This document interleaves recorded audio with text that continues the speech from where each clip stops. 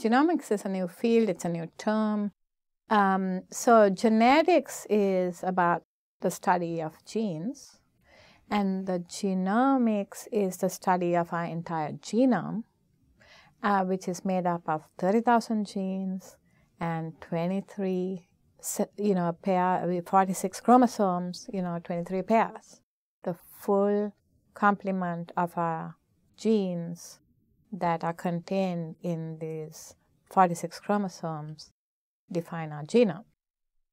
And in my mind, of course, I'm biased because I work on microRNAs, one of the biggest breakthroughs from the Genome Project, because we knew genes existed before we did the genome. We didn't know how many, right? But one of the biggest breakthroughs is finding these other RNAs, these other ribonucleotides that are expressed from our genome that are never made into protein but have fascinating functions. And once again, the microRNA discovery is heralded as, the biggest breakthrough, I think, in the year 2000.